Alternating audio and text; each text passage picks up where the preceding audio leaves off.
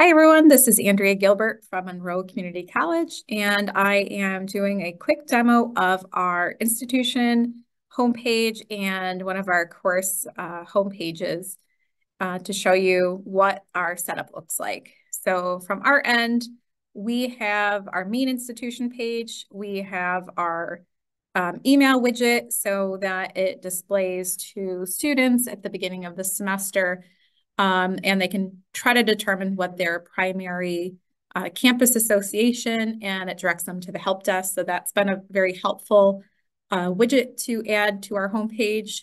From there, we have our courses, and below that we have our calendar, which we've added some of the milestone dates throughout the semester.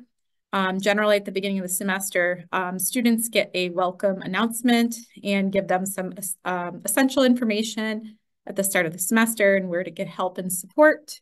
And then we also have the quick eval on our main page as well. Now our nav bar, this is for our institution page.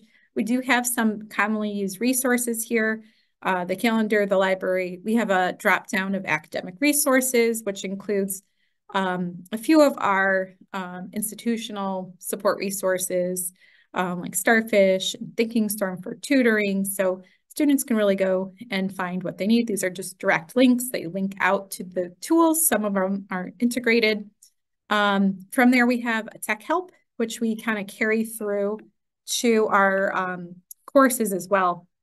So Virtual Campus is our link to our own webpage for faculty. So this only shows to faculty, but everybody else sees the Student Technology Help Desk and SUNY Online. There's a system check.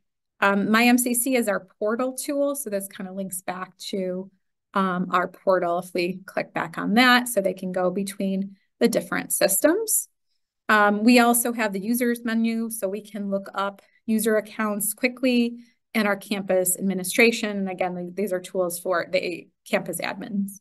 Popping into a course, I'm just going to go into a orientation course that we have for our students. Students are enrolled using intelligent agents, but so you can see what our nav bar looks like on each course.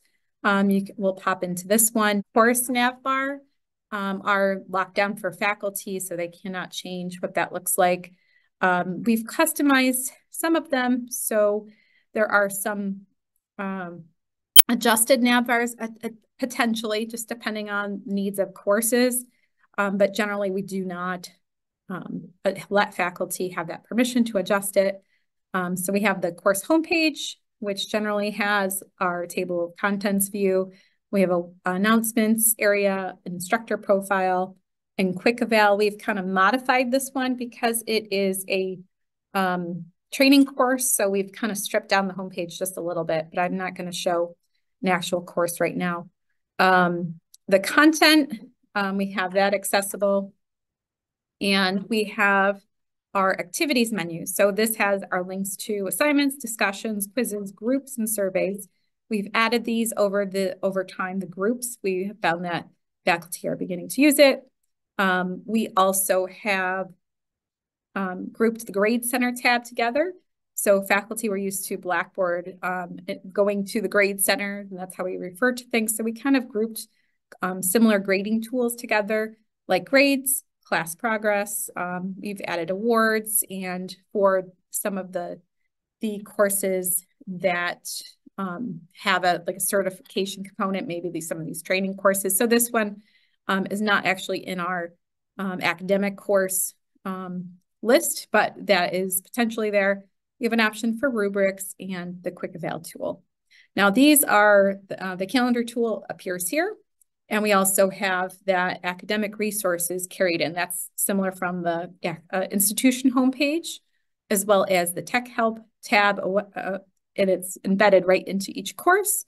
And then the instructor has access to the course admin panel from the course. So we've tried to minimize the tools that students are seeing and really trying to have them look at exactly, what they should be focusing on. And generally, we have faculty create the modules and link up the activities as best practice, but we do have access to these tools at the top as well. So that completes my demo. If you have any questions, you're welcome to email me at agilbert14@monroecc.edu. And thanks for watching our tour.